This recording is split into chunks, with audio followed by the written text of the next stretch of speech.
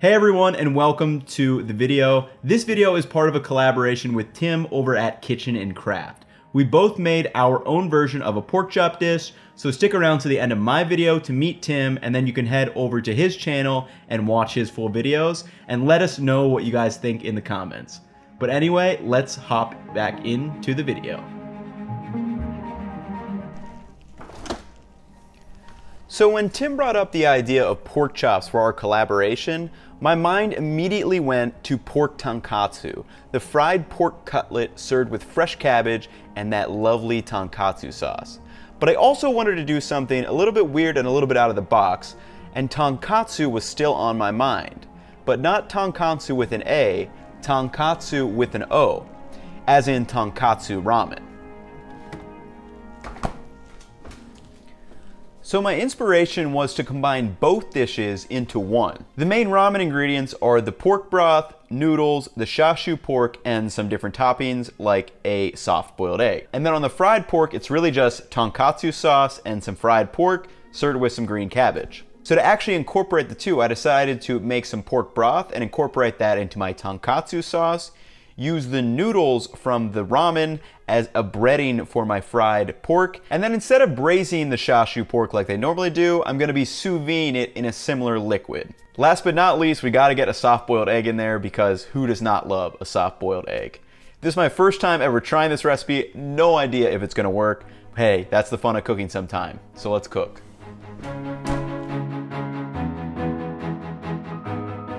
So we're going to debone our pork chops. The bones are going to be used for the broth, and then we're also going to cut off the excess fat, which we will render out into pork fat, which we'll use to fry our pork chops when it comes time. First, we just need to clean the pork bones a little bit. So we're going to do this by adding water to a pan and then tossing in our pork bones. We're going to bring this to a simmer, and then some pork scummy stuff will start rising to the top of the pan. And then you can remove this with a mesh strainer or some kind of spoon. So after everything's removed and 15 minutes have passed, you just want to take out your bones and clean them off with fresh water, and also remove the water from the pan. And then you can toss these back in and we'll start making our broth. I add garlic cloves, ginger, onion, and then just top this off with some more water. I'm going to put a lid on this and bring this up to a vigorous boil, and you want to maintain this on a vigorous boil, and the water will start evaporating, but just pour water in intermittently over the course of 3 hours. While that's happening, we can render our pork like I said earlier, so I cut these up into chunks and put them on the lowest heat possible, and you can see it's just cooking in its own fat. They're getting nice and crispy, and all that gorgeous pork fat is left behind. Just look how crispy those little pieces are.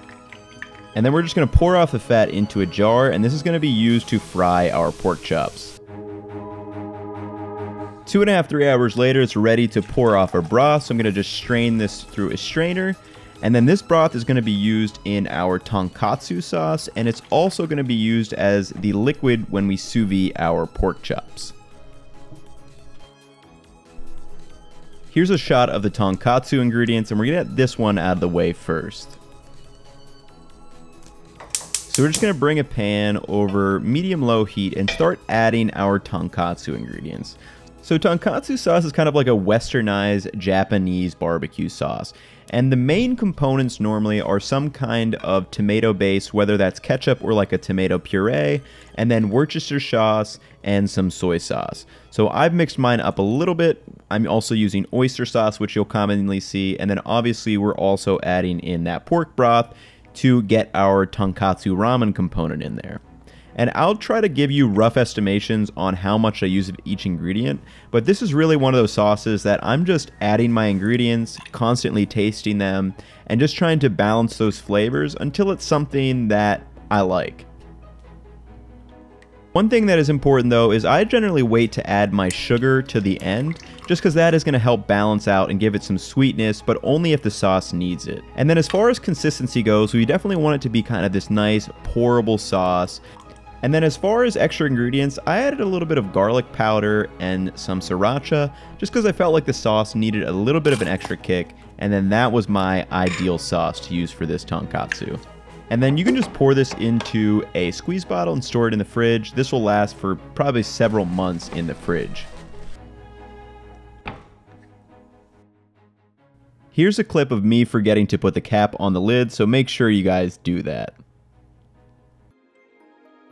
Now it's time to sous vide these chops, and instead of vacuum sealing them, I'm just going to twist up the top and then use a clothespin to just hook it on the side of the pan and we'll be good to go.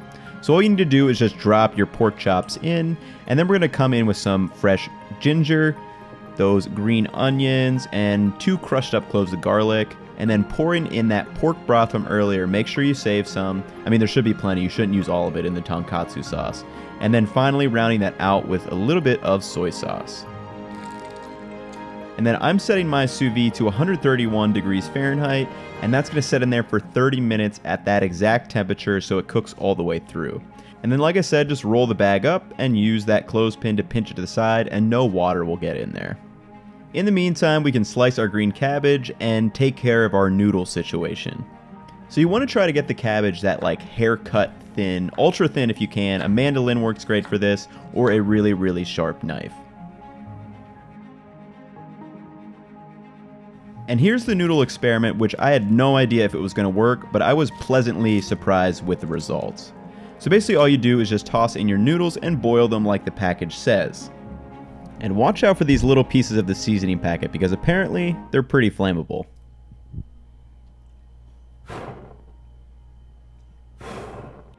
Fire situation quashed. Now we just need to add our seasoning and boil these for around 2 minutes. And then we're just going to drain them off into the pan and try to get rid of as much moisture as we can. Now we're going to fill up a pan with just some vegetable oil and give these things a fry. And then like I said, I've never tested this before, so I did one little noodle at first, and I was actually pretty impressed with the result. It was nice and crispy. And then we just dropped in a bunch of noodles at once, and these were actually really cool and were a fun part of the process. They almost came out like ramen noodle funnel cakes. It made me kind of want to put like confectioner's sugar on them and try them, but aren't those shapes just so cool? To turn these into breadcrumbs for our pork chops, I just put them in a bag and then bashed them up with a rolling pin. And then once they were crushed, I was honestly pretty impressed with how well these turned out, and they're going to be a great breading for our pork chops. So now it's time to just assemble our breading station. So I've got the classic flour, egg, and breadcrumb setup. And then our pork chops are done sous vide, so just lightly pat them off and then run them through the flour, egg, and the fried ramen noodles. And these actually turned out pretty good too. I was surprised with how well that the breading stuck on there, and overall was happy with the result. So we just finished these up, and then before we fried them, I actually kept them in the fridge for about 15 minutes just so things could firm up a little bit. And then to fry these, remember that pork fat from earlier, we're going to put it down in the pan, and it's white just because it started to firm up a little bit, but as soon as you heat it up, it gets clear again. And then we're just going to toss in our pork chops on both sides, just making sure we get a nice quick sear. You don't need more than probably, I don't know, maybe a minute aside, just so everything can get nice and crispy again, and just be careful not to burn it. I almost did it on these two, but they were still great and tasting and looking good.